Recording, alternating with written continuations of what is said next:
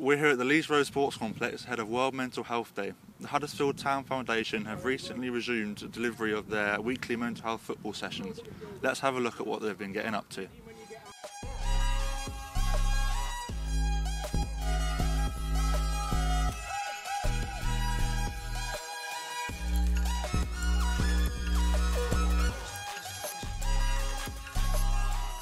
So we started these sessions a while ago.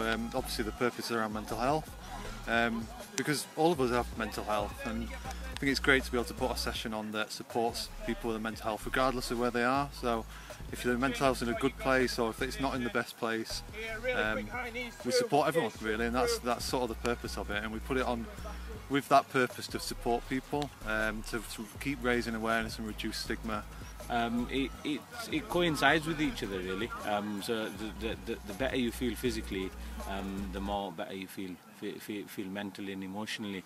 If one of them is not right, it can affect and impact on the other. So both go hand in hand, and having some physical activity can benefit someone massively. As you know, the individuals that we work with are on medication, and some of them side effects could be weight gain, could be lack of motivation. Doing exercise is just helping them sort of maintain that weight, and maybe even sort of help them reduce that extra weight that they maybe gained around doing pretty much nothing at home. You know, we need these national days to further raise awareness, and the UK's done a lot of work, you know, in the last few years around mental health, and there's some big steps come really towards us all talking about mental health more openly now.